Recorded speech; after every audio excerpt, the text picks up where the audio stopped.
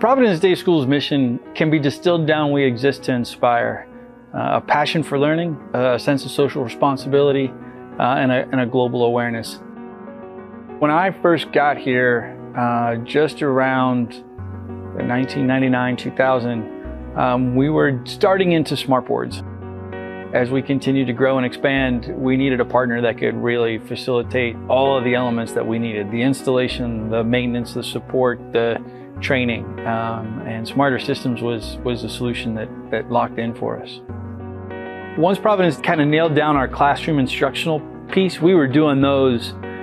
We did 10 to 12 rooms, 15 rooms every year for a number of years, and then we would just start replacing the existing rooms as the equipment aged.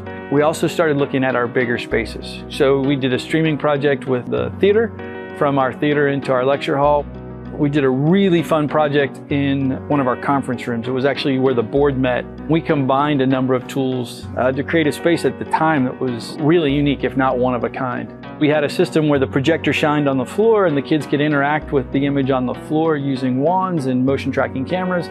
And then we had a touch board that kids could go up, touch and hold, create a post-it note, and manage and manipulate information that they could then go back to the classroom and sign in. And when they signed in the classroom, they could see the information they did in the room. We're always striving to create the best possible learning environments. So in creating the new orchestra room, the new choir room, and then updating our band room so that all three rooms matched, we really wanted to do state-of-the-art sound, obviously, because of what we're doing. We also wanted to include video conferencing. We wanted to include the teaching tools that the instructors needed and set that up in a way that was particularly responsive to the needs of teaching voice and instrument. What's wild is that this space is new. This room is probably at least 3 times larger than our previous orchestra room. So we were really creating a space that's new for us. And while we were doing that, we want to prep the room to be our room for the next 5 to 7 years before we need an upgrade.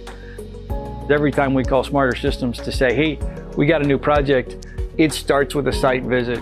They come out, they take a look, they see what we need, they see what we've got.